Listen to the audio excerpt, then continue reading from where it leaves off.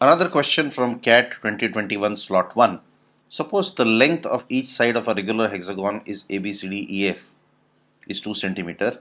And if T is the midpoint of CD, then what is the length of AT in centimeter?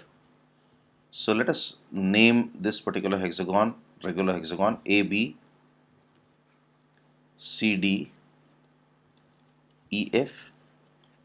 So we have a hexagon, a regular hexagon.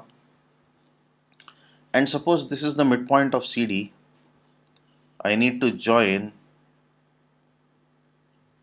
A and the midpoint, and this becomes my point T, and then I should join AC, and we can easily see that ACT is a right angle triangle. ACT is a right angle triangle. So somehow if I can get the value of AC, length of AC, I can find the length of CT. To get the length of CT, I drop a perpendicular from B on AC.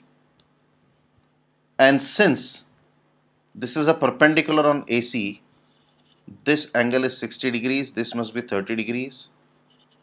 This is 2 centimeters. So this is a 30, 60, 90 right angle triangle in which the smallest side is half the largest side. And therefore, suppose this is BX, X must be 1 centimeter.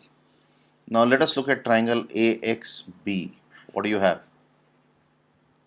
AB square must be equal to AX square plus 1 square. So which means AX square is 3, or AX must be equal to root 3. But CX must also be root 3. So the length of AC must be 2 times the length of AX, which is 2 times root 3. So we've got the length of AC. Now look at triangle ACT. In triangle ACT, we have AC square plus CT square must be equal to AT square. What is AC square?